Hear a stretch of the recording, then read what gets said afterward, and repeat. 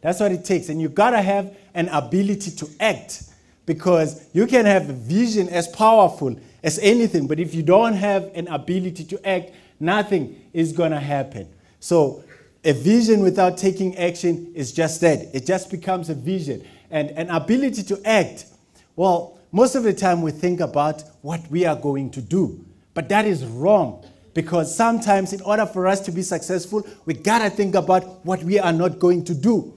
So sometimes you got to think about what is it that you will no longer do in order to achieve your goals. We know, guys, there's a lot of things. Most of the time we know what we need to do, but we don't always do it, because in a present moment we get lost. So sometimes you got to think about things that you'll no longer do to achieve your goals. So you got to say to yourself, I'll no longer watch TV too long because I need to make time to study.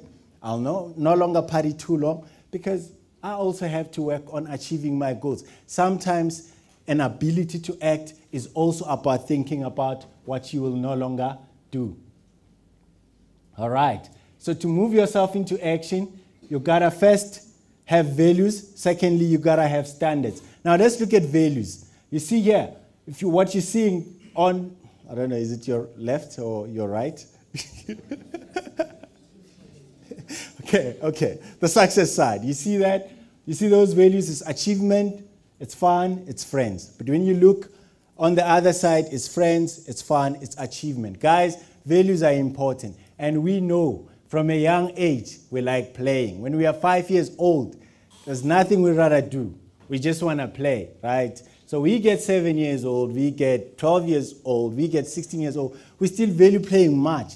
And so playing becomes the number one thing that we want to do. But when it comes to focusing and achieving and studying like a boss, if your number one value is partying and playing all the time, it gets harder, right? Because you're going to party all the time and you're not going to study. So you got to look at your values and you got to reconfigure your values. All the successful people, all the successful young people that I've spoken to have achievement as their number one value. Yes, they play. Yes, they party. But they study 5 hours and party 1 hour. Study 10 hours, party 4 hours. You know, you see how it goes. So guys, you got to look at your values. You got to reconfigure your values. You got to have higher standards, because higher standards are important. When you aim high, you perform much better than when you aim low. Now, higher standards are about all areas of your life, not just what you want to accomplish in your studies, but your friends as well. And I always say this, if you've got 5 friends and all of them get 17% in mathematics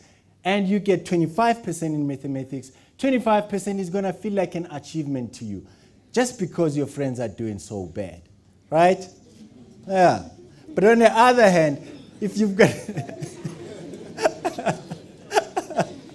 yeah, some people are bad. They can make bad look good, eh?